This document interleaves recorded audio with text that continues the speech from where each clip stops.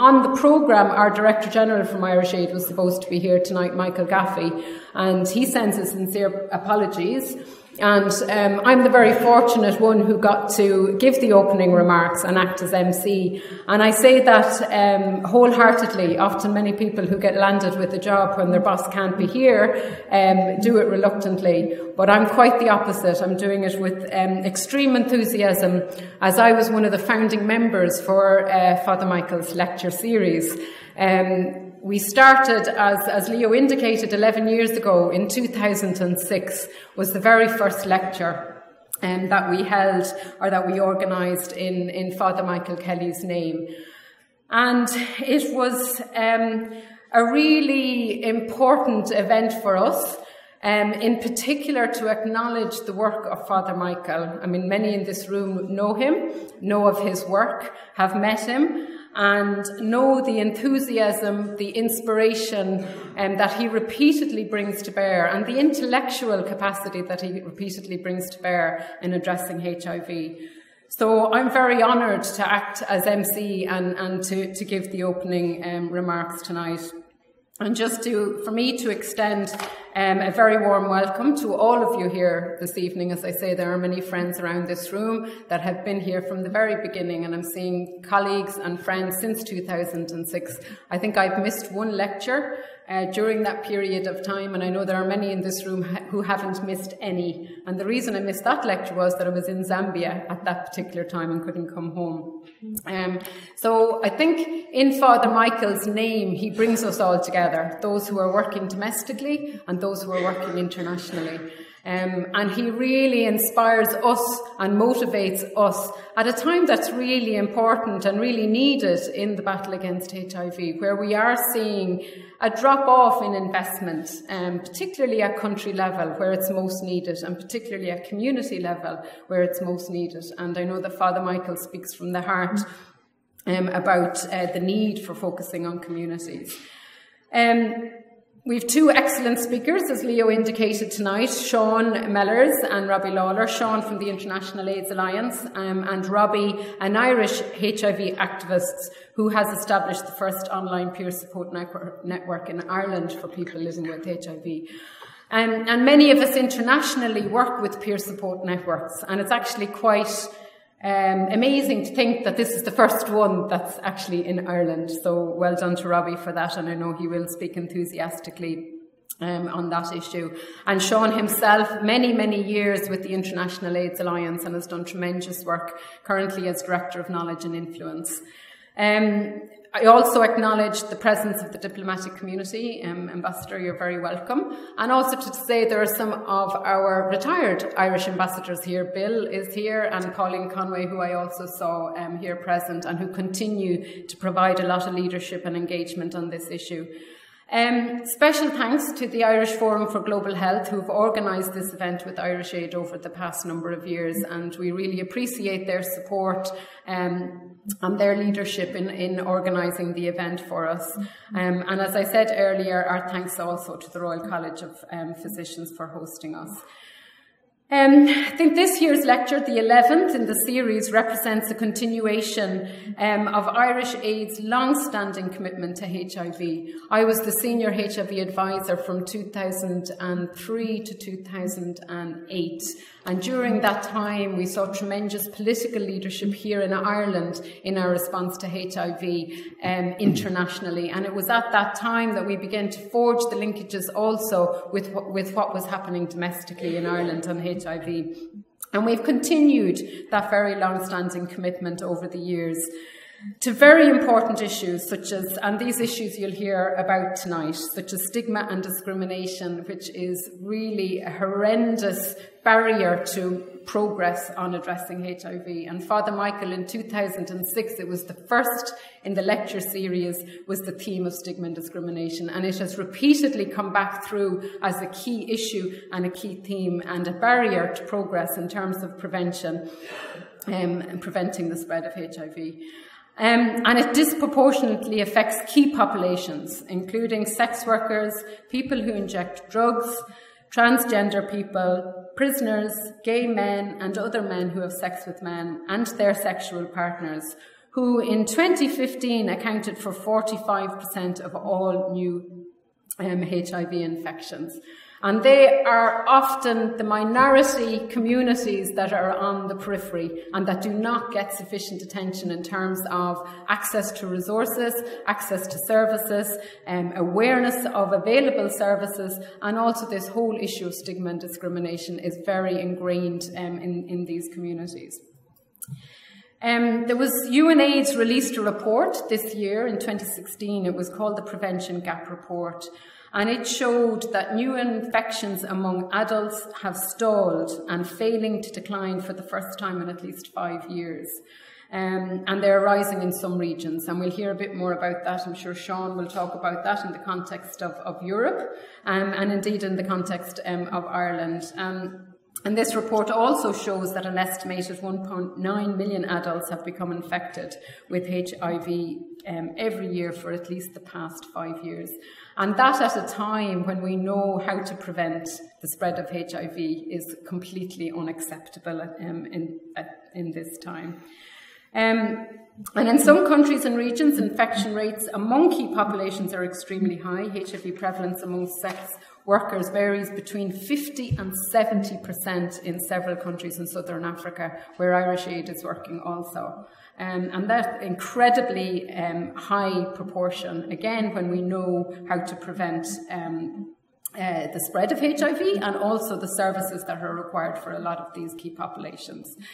And as I say, these key populations are pushed to the fringes of society by stigma and the criminalisation of same-sex relationships, drug use and sex work. And we're seeing that in a lot of the countries where we're working. And it's incredibly difficult to actually intervene on these issues. And a lot of our ambassadors and our colleagues working in the area of development are using quiet diplomacy and soft diplomacy to try and raise some of these human rights issues with the countries in which we're operating. Marginalisation in many circumstances limits access to effective HIV services, and there's an urgent need to ensure that key populations are fully included in the AIDS responses and that services are made available to them. We also feel that much more also needs to be done to promote gender transformative prevention programmes. And we've again, throughout the series of lectures, the issue of the burden that women face, not only often having a greater proportion of women who get infected, but also in terms of the burden of care for those who are affected by HIV. And again, in 2015, we saw that nearly 400,000 adolescent girls and young women aged 10 to 24 became newly infected with HIV globally. And again, the vast majority have lived or are living in Southern Africa. And in many countries in Africa, young women are more than twice as likely to acquire HIV as their male peers. And again, that's, you know, in this day and age where we have the mechanisms and we know how to prevent and provide support to young women and girls in terms of, and Father Michael would be the strongest advocate in terms of access to education. Keep girls in school, keep girls in school, keep girls in school. And that is one of the most effective prevention mechanisms. And then while our focus in Irish Aid is primarily in developing countries, we feel that it is extremely important to acknowledge that the rate of HIV infections is increasing significantly in Ireland and in other European Union countries. And today is an excellent opportunity to share our domestic and international experiences in the fight to end AIDS. So we're marking World AIDS Day. World AIDS Day is the 1st of December every year. Today is the 5th, but this is our opportunity to mark World AIDS Day, and we once again express our appreciation to many of our partners present here today, including representatives from religious organisations, and in particular I'd like to mention Father John and his other Jesuit colleagues who are here from the Jesuit community, and have always been present, I think, at every lecture for Father Michael. Or of Father Michael's.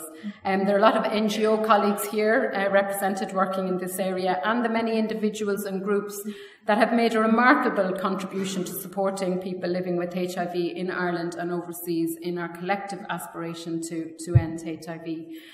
And I'm going to now just introduce Father Michael's video and just say a few words about Father Michael. But just before I do, just two things I'd like to say. And the first is, on Friday last, I was in Kenya.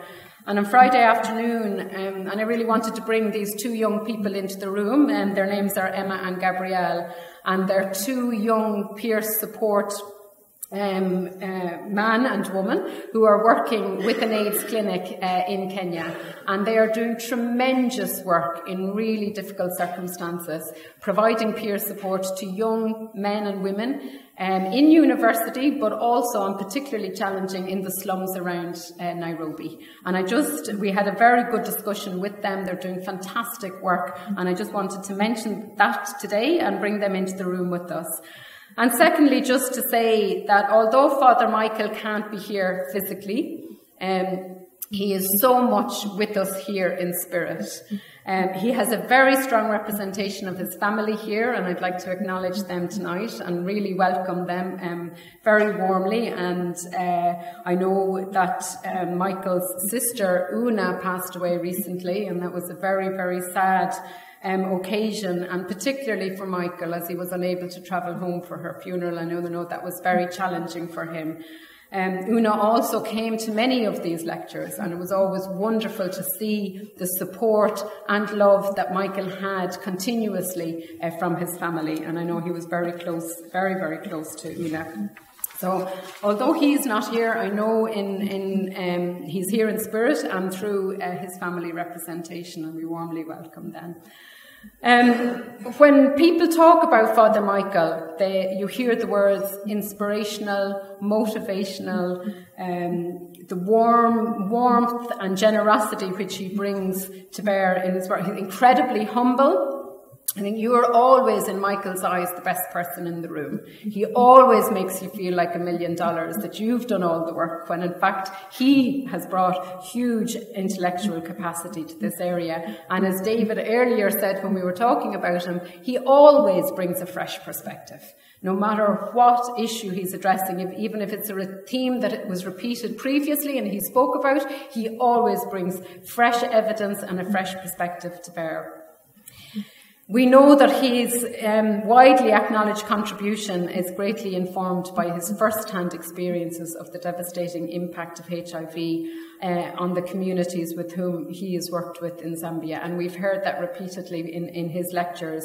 And his heart is very much at community and individual level, and he really brings that to bear in all of his interventions. And for us in Irish Aid and many others who know Father Michael, he represents the core of the fight against stigma and discrimination. He's really incredible lectures over the past 10 years. He has spoken with great passion and eloquence on key issues related to gender, vulnerable and marginalised communities, the role of health workers and educators, and the negative role of stigma. And I think all of you will have a copy of the last 10 lectures that Michael delivered. And we prepared them in recognition of a decade of lectures last year, and there's copies, I think, on the seats here. And I would encourage everybody to bring more than one copy home and to share them widely, because there's such inspiration and such wonderful information and direction in those. So in this evening's lecture, Michael will relate to his experiences in Africa, but he'll also reflect on the impact of AIDS on communities across the world, including here in Ireland. And a constant theme in all of his lectures, which he will address once again this evening, is the need to reach out and engage with all communities if we are to be successful in the fight against HIV. And once again, I just wish to express our pride in celebrating the outstanding contribution of Father Michael Kelly and his lifetime of achievement. And I think that the fact that this is the 11th lecture bears testimony to that. We set up this lecture for 3 years, and 11 years later, it's still going, and we're still filling the room. So it's absolutely fantastic. So over to Father Michael, and the key message on our lecture today is hands up for HIV prevention, leaving no one behind.